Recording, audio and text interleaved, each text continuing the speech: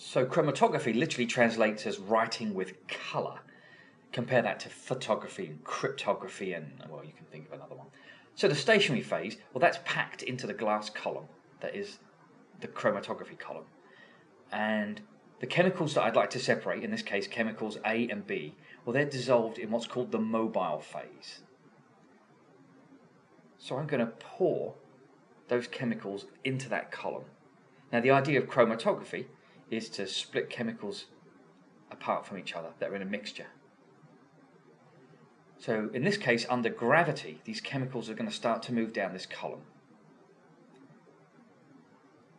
You'll notice that they're moving down the column at different rates.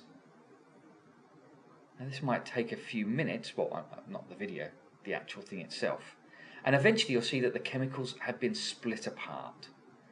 And if you pour more mobile phase down, they'll split apart even more.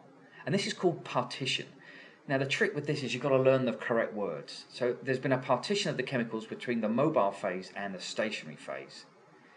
It appears that chemical B prefers to be in the mobile phase because it went down the column with the mobile phase further.